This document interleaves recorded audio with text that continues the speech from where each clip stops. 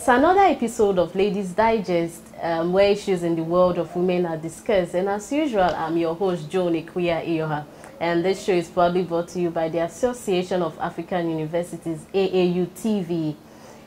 Today, we are looking at a very trending topic, which is navigating pregnancy during pandemic and during this COVID-19. After this time out, we'll get to meet our guests. Remember, you can join the conversation on our social media handles on Facebook and YouTube, Association of African Universities, on our Twitter handle, AAUTV_African Universities, and our Instagram page, Ladyz Digest. Many thanks to GTP Fabrics for this colorful fabric and Majestic Sims for making a meaning out of it. Do stay tuned. Ruth Sally Kodam is a midwife. She's married with kids, and she loves reading. She is very passionate about maternal and child health and advocates for same. She runs an NGO known as Wachag Ghana. She also oversees a virtual midwifery class for pregnant and nursing mothers. Welcome back. It is the pride of every woman to introduce and welcome a new baby into the family. And in the wake of this outbreak, the focus of the discussions have been moved towards world economies and the populace, and the lens is not really focusing on pregnancy or pregnant women. So we have in our midst, in our studio, a very special guest, a very special midwife, who would help us talk about pregnancy in this period of COVID-19 and see how, if the outbreak will change the pattern of pregnancy in terms of antenatal, postnatal, and the pregnancy journey in general. Welcome to our studio, Midwife Sally. Thank you. You've been here before. Yeah. Yeah, so you are not a new face in Ladyz Digest. Welcome back. Thank How you. has it been? Oh, it has been good. Yeah. I always see you busy, your NGO, you're really doing a lot. Yeah. Thumbs up to you. Yeah, so we are looking at, everybody knows of COVID-19, and as during my introduction, we are not really focusing on pregnant women, but we know that they are there, and we know that pregnant women in general, they are in that condition, they are quite susceptible to diverse ailments and illness. This COVID-19, are they prone to it more, or there's an exception? Are they prone to COVID-19 getting it, contracting it, or it's normal for them? Thank you for inviting me. Yeah. Okay, so COVID-19 actually started in Wuhan, and we all know it. If you actually want to trace it back, then we would have to go to, let's say, Wuhan, or the studies or stories that have come from Wuhan. So they have done some few studies, and they have realized that either pregnant women or the general population are at the same risk. Okay. Yes, so we would say that pregnant women are already susceptible. Their immune system goes a little lower when you get pregnant. Yeah. So when it comes to COVID-19, the general population and pregnant women are all at risk. There's no exception that, because I'm pregnant, my risk is a bit lower than someone who is not pregnant. Okay. Everybody would have to take caution, the universal precaution that has been approved by WHO. We all have to stick to it, whether you are pregnant or not. So pregnant women are equally susceptible to COVID-19. Okay, so it's not like they are more susceptible because of their what will make them more is for the fact that in general, you already have a lower immune system once you get pregnant. It goes down a little. So that alone can put them more at risk. Yes. Okay, that's true. We've heard that it's advised not to, if we are not in a critical condition in terms of health, there is no need going to the hospital, because we know there may be patients there, and you might end up contracting it and bringing it home. And we know that pregnant women go for their regular checkups, which is the antenatal. So is it still advisable for them to go to the hospitals for their regular antenatal checkups? Or what are doctors doing about working on to help them reduce the regular visits to the hospitals? Okay. Thank you so much. So there have been guidelines that have been given for pregnant women who are actually people who are pregnant in this season. We know that it's really a hard time. Yeah. But if we manage the situation well, we can actually have healthy babies and safe delivery. What I actually advise is that, or what is generally accepted is that pregnant women, let's say sometimes you go to the hospital and then today you are supposed to do your labs, tomorrow come for scan, and then the next day come and see the doctor. So like 3 days. So so you would be going up and down. So we are actually putting activities together. So if I'm going to the hospital today, I expect that if I have to do a lab, I should do it, a scan, I should do it. If I have to see a doctor, the time has to be managed effectively so that the pregnant woman does not visit the hospital too frequently. In other advanced countries or hospitals, they are using telemedicine. Yes, so telemedicine meaning that if it is just, let's say I'm just having headache. Headache could be serious depending on how it is. Yeah, sure. But you could call your doctor or you could have a telephone interview with the doctor to know whether it is something that should come to the hospital or sometimes just something he would say, okay, rest, take some fluids or something. So it means that it is actually limiting the amount of visits you are taking to the hospital. So all these are measures that have been put in place to make sure that the pregnant woman is safe. But what is actually happening is that I think some of our pregnant women are also taking it to the extreme. Yes. Just like yesterday, I saw a case. Because of the COVID-19, the panic is actually keeping them at home. So they have complications and they are scared that they'll come to the hospital and then they may contract the virus or something. But it is not that way. So they are even staying at home without their doctor's permission? Yes, some are actually doing that. You know, people are pregnant, and when you get pregnant, you need to start antenatal, especially within the first few weeks. People are delaying it. Scared that, or having the hope that the virus would go down before they start. But if you have not done a scan to even know whether the baby is actually at the right position or not, it's actually giving you a greater risk. Because there's a possibility that your pregnancy test has tested positive, but there's even no baby or there's the baby, you are having a baby in the tube, like ectopic gestation. So it's actually posing a little more risk. So as much as we are saying that we should reduce our frequencies to the hospital, it should be done in collaboration with your healthcare provider. Meaning that if you are having complications, the hospital have taken measures to make sure that pregnant women who come to the facilities are safe. Yes. Social distancing, using face mask, the use of hand sanitizers. Yes, the hospitals are all cautious about that. So we are making sure that the hospitals are safe. Yes, so please don't stay at home if you are pregnant, because the complications can actually kill you faster than COVID-19. Yes, we generally know that a lot of research has been conducted. In Wuhan, they actually had about 9 women who were in their 3rd trimester, and they had mild symptoms. They gave birth to their babies. Babies were doing well and all that. So as much as we know that COVID-19 is actually scary, it is not that extreme. Because if you stay at home as a pregnant woman and you have diabetes, you have hypertension, sickle cell, you are actually putting yourself at a greater risk, even more than the COVID-19. And we know we already have huge numbers of maternal mortality in our country. So this can actually complicate it and increase it, because women are actually scared to visit our facilities. Still on the lane of visiting hospital, on that same lane, still some women may prefer or start deciding on giving birth at home. Do you advise? If maybe they've done the antenatal and everything is okay, but they'll say, me, I just want to give birth at home still for this COVID-19 thing? Yes, I think this concern has been raised. I have a lot of women also calling, can you have a delivery at home and all that.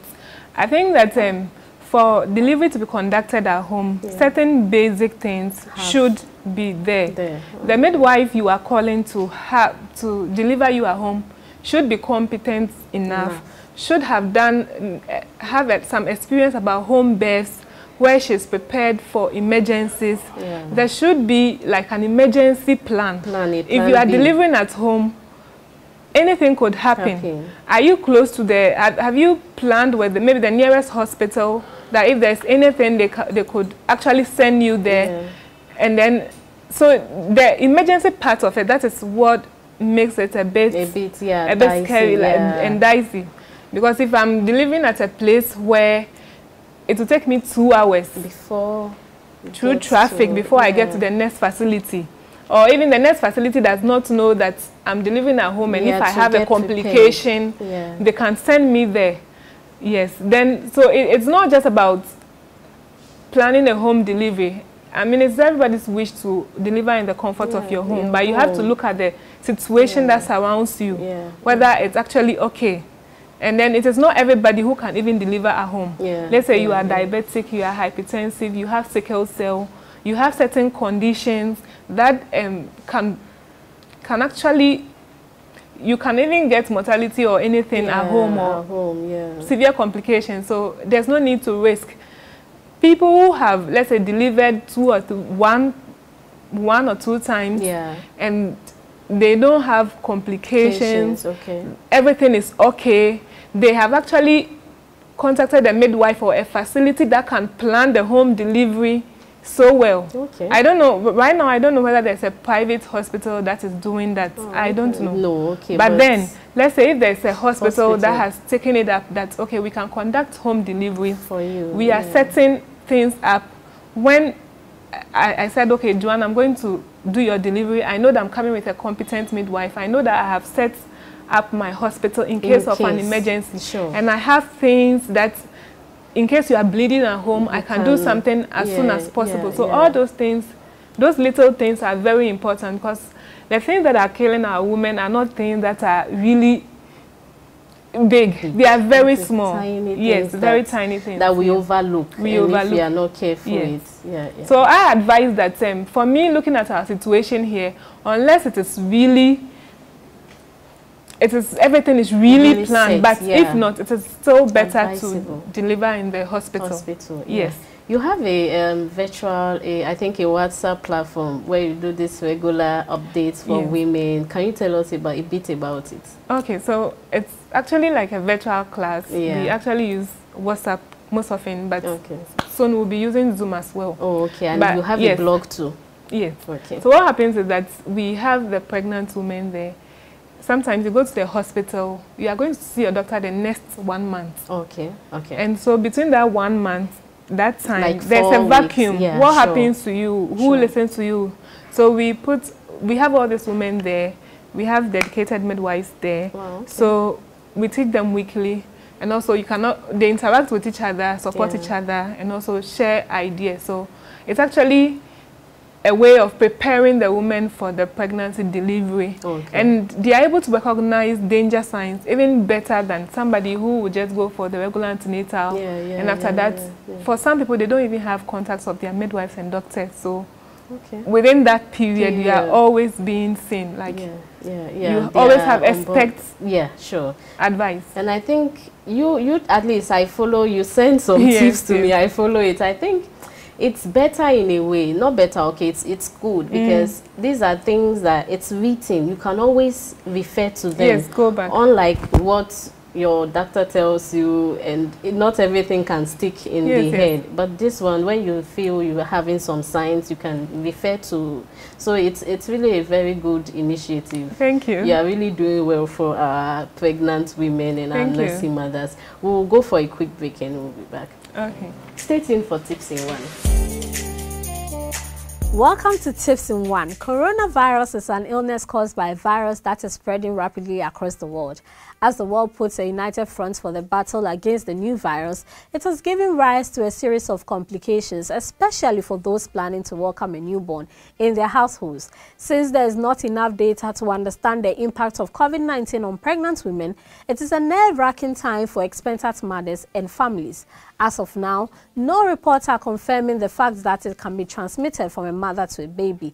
As per the World Health Organization, an active virus has not been found in the samples of amniotic fluid and breast milk. Contact your nearest antenatal or general hospital when you experience any symptom of the virus. You can talk to Midwife Sally on +233 24 228 1957 or visit her blog post at midwifesally.com. This has been Tips in One. Enjoy the show. Thanks, Adjoami, for those tips. In case you're just joining us, this is still Ladyz Digest, and as I said earlier on, you can drop your comments and your questions on our social media handles on Facebook and YouTube, Association of African Universities, and our Twitter handle, AUTV_African Universities, and Ladyz Digest on our Instagram page. We still have in our midst Midwife Sally. Welcome back. Thank you. So we are still talking about pregnancy. Yes. How should a pregnant woman stay safe during this pandemic? Okay. There are several things that a pregnant woman can actually do to stay safe. I think we have talked about some in a way. Yeah, so pregnant women should make sure that they go for their appointments. Okay. Yes. Sometimes you may feel that you are well. I know women who come and then they just come for regular antenatal clinic and we realize that the person has high BP or anemia or something. So the fact that you are feeling so well doesn't mean that all is well. You should wait till the pandemic is over. Please visit the hospital to be checked. And also you should actually avoid overcrowded places. Okay. Yes. Pregnant women should avoid sick people as well. Okay. So someone is sick, you don't know what ailment type of sick. Yes. And also take a lot of fruits. Yes, especially the ones that has vitamin C in them, like oranges, pineapple. There's a lot of misconception about pineapple, but you can take some pineapple. I see. Yes, okay, but just it's in not moderation. In moderation. Yes, you can take it in moderation.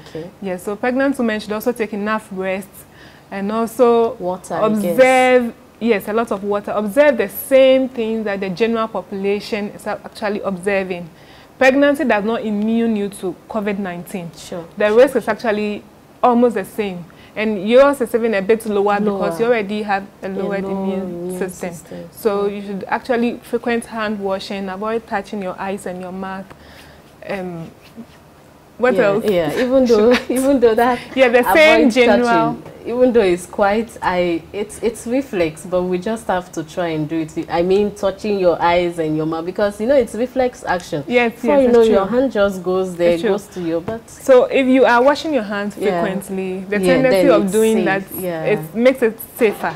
It makes it a bit safer. And they also say if anything, you should use the hand you don't use often.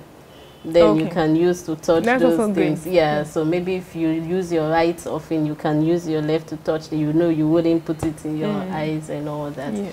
Okay, still talking about safety. It's we Africans, we've created, or we see on social media where they share things, home remedy. Not really home remedy, but how to build your immune system locally, where you add some spices, lime in hot water and do the steaming. Is it it's not scientifically proven, but is it was it advisable for pregnant women to even think of going through that because of the heat and all? I think you can take, instead of doing that, you can actually take warm beverages. Or things that are warm, because it would actually do the same in a way, which makes it a bit safer. Like so warm drinks, warm beverages, a lot of water, fluids and all that. It would all amount to that. And then you should continue taking your pregnancy medication. They may add some vitamin C, which would also help to boost your immunity. So I can't say you should do that, because sometimes they have certain things that may not be good for pregnant women. Yeah. But if your doctor recommends certain things, then you can do that. Yeah. And being that every lady or every human being is unique in its own way. Yes. What may be good for me, it may not be good for another person. Exactly. So that's true. That's true. So let's come down to after pregnancy, like a woman has given birth. We know it's quite common in Africa, where when a lady gives birth, family members, well-wishers, they wish them well. They come around, they want to carry the baby, touch the baby and all that. How, in this period, we know it's a very sensitive period, we are not in normal times, how should this case be handled that I won't feel offended? For instance, I come to visit you and I want to hold your baby. How would you talk to the person or address the person that I won't feel offended that, hey, you don't want me to carry your baby or something like that? Okay, so let me use my own example. Okay. So I visited my friend who has given birth recently, and we all know that everybody's trying to limit. You should limit visitors at this time, because we are actually walking about using cho-cho and all that, and we are really exposed. And babies easily pick certain things. So I think at this time, everybody should understand that if somebody has given birth, you cannot just visit like you used to do and then just go and hold the baby and all that. So I went to the house. I think we maintained social distancing. She brought the baby. We talked for about 1 hour. She's my friend, so 30 minutes, 1 hour. She wanted me to see the baby. I was like, I wanted to see the baby. So she brought the baby. I didn't go near them, but I just saw that she was holding the baby. It was at a distance, and that was all. She sent the baby back to the room. So it was just like a 1 minute. Yes, just seeing the baby, but not necessarily going to touch the baby. It's unacceptable. So I think we should all understand. So when we have, and let's say an old woman, old woman who wants to carry the baby and hold the baby, by all means, how should I talk to that woman? I think that before someone should come to your home at this time, it has to be, to some extent, very close, planned, or even if not planned, before the person gets into the room where you are keeping the baby, there should be some form of communication. It's true though, like once we are even entering, I'm talking with you that, oh, you're in a, like, can I speak to you? You're in a banintino. To see ano obi a sheni hu yi nti baby no cry and person obenya yari bi anti obi emma obi amfa ne nsan kan. I think that it's so simple. People should understand. Yes. Yeah, sure. We're almost rounding up. Still on the nursing mothers. For instance, a nursing mother has been tested positive of the COVID-19. And we know how important breastfeeding is for a baby, especially with the first 3 months, I think, the exclusive breastfeeding. How is it possible, or is it advisable for the woman to still continue breastfeeding the baby? Or is there a possibility that the baby can contract the COVID-19 via breastfeeding? Has there been any proven thing? Thank you. So for the first research that I saw, they said that breastfed mothers, babies, breast milk, they tested breast milk and they didn't find the virus in it. So the WHO has even recommended that people who have COVID-19 can breastfeed their babies. Just that they have to actually know that the baby can still get it through the mother's breath and contact and all that. So if you're a mother and you have COVID-19, you've been diagnosed with COVID-19, you still have to breastfeed your baby. You still have to wear your mask and protect yourself so that you don't transfer it to the baby. So that's the technical part about it. So you can actually breastfeed, but you should actually observe all the protocols that are laid down. And if the mother is very sick, then I'm sure that they are going to separate the baby and also look for alternatives of feeding the baby. It could also depend on the protocol of that particular country or the hospital. Because I think the WHO is a standard they've given to everybody, but hospitals, countries would also develop their own guidelines. To so suit themselves. To suit them. So and even the mother's preference can also come into place. It's true. If I say, okay, I'm so scared, or I've been diagnosed, I don't want my baby to be exposed. I don't know why she's going to be forced to do that. So it's all that comes into play. But you can breastfeed your baby. It's allowed to breastfeed your baby. Okay. So any final words for our viewers? Okay, so it's actually a difficult time for all pregnant women, but I actually want everyone to remember that though COVID-19 is a bit scary, maternal death has killed more women in Ghana and in Africa than COVID-19 has done. So we still need to really take good care of ourselves, go for your appointment, take your medicine, and also make sure that you're always learning. When you're pregnant, you are the one pregnant, not the midwife, not the doctor. So take responsibility for all the decisions that you make. Thank you. Wow, thank you, midwife, for honoring our invitation and coming even at a very short notice. We really appreciate it, and we hope next time when we invite you, you would always be around. This has been Ladyz Digest. As midwife said, you are responsible for your pregnancy, so you should take responsibility and do the necessary things you need to do for the sake of your baby and you yourself to reduce maternal mortality. This has been Ladyz Digest. As I said, many thanks to my technical team, my producer and my cameraman, my sound engineer. Many thanks to them. Stay safe this period. This period, as we all know, we are not in normal times. Adhere to the very, very necessary precautionary measures suggested, recommended by the World Health Organization, and do stay safe till we come your way next time. I'm Joan Ikuya. You are bye.